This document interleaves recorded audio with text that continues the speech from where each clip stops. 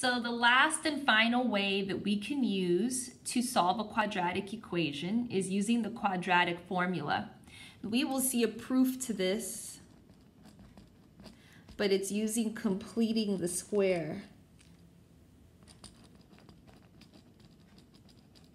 So there's a way you prove this formula to be true by completing the square. We will watch that in class together. So as long as we know a, b, and c in our equations equal to 0, we can solve for x by being negative b plus or minus the square root of b squared minus 4ac all over 2a. So you do need to memorize this formula. So let's look at example 1 below. Here we see a is negative 3, b is negative 11, c is 4 because it's already equal to 0. So x equals negative b plus or minus the square root of b squared minus 4ac all over 2a. So in that first step, all I did was plug in my a, b, and c into my formula. From this step on, we're just simplifying. So negative 11 is 11 plus or minus the square root of 121 plus 48 all over negative 6. So now 121 plus 48 is 169. And now we know the square root of 169.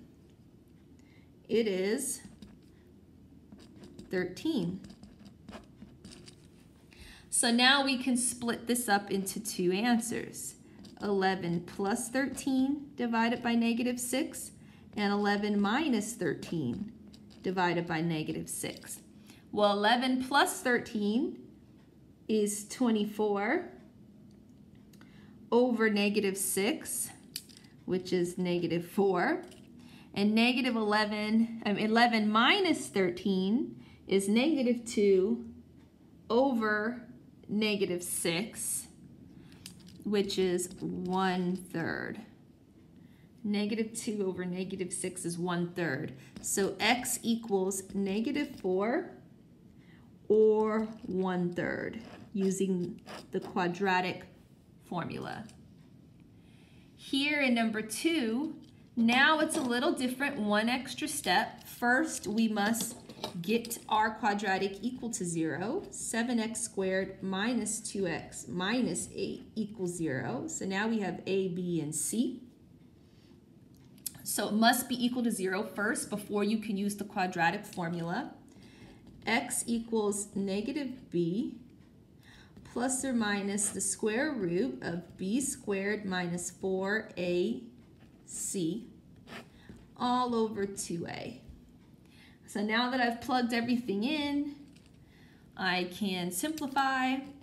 X equals 2 plus or minus the square root of 4 plus 224 all over 14.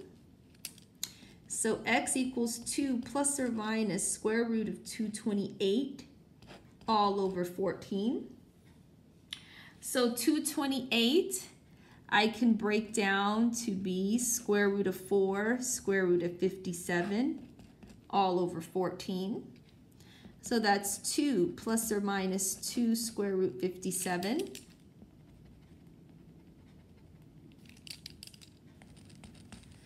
all over 14. So if we want to think about how to simplify this, it's 2 over 14 plus or minus 2 square root 57 over 14. Well, 2 over 14 reduces to be 1/7 plus or minus 1 square root 57 over 7. So that would be completely simplified. I simplified my radicals and I simplified my fractions.